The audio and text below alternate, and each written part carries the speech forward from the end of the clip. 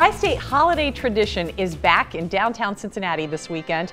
The annual Boar's Head and Yule Log Festival at Christ Church Cathedral starts on Saturday, and Bob Beiring and Anne Jaroszewicz are here with a preview. Welcome, both of you. Outgoing chairman, incoming chairwoman.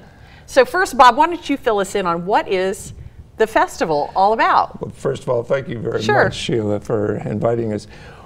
The Boar's Head is actually the oldest continuing festival of the Christmas season, and its roots go back to 1340 in Oxford, England. So it's been continually done at Oxford College, and in 1940 we brought it to Cincinnati, so we are the first to put it into a church setting. And so, you know, it's hard to describe what it is, because here we see the boar being carried in on a trencher, and the boar in the old medieval days was the symbol of evil.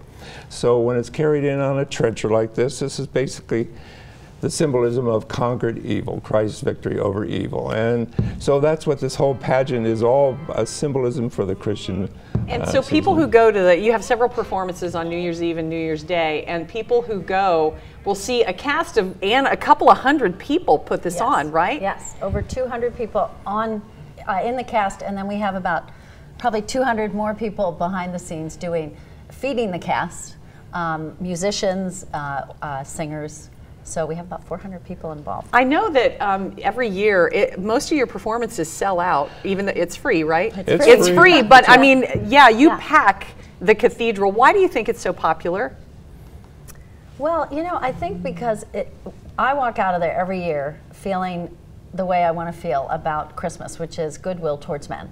And so I think people come back year in and year out because it's this experience that you just can't replicate anywhere else, and this feeling you get after it. The music is transcendent, and the costuming, the pageantry is beautiful. So it's just a one-of-a-kind kind of thing. So I think it's word of mouth. People say, hey, you got to see this. And other people say, we come every year. The spectacle of it. Now, Bob, you've been the chairman for about 38 years. 38 years, You're leaving your post. Why have you stayed involved that long? Well, it's right now it's part of my DNA, unfortunately. But I don't mean unfortunately, but it's something that's been a part of our family tradition. My kids have been in it, now my grandkids are in it, so it's just a part of our Christmas season. And but the one thing I really want to tell people is that even though the tickets have all been distributed, when they're free, we unfortunately experience about a 20% no-show. Okay, so you might be able to show up and get a seat. We tell people, come on down to the performance of their choice, and we'll get them in. Very good, and we have all the information on the performances this weekend at local12.com.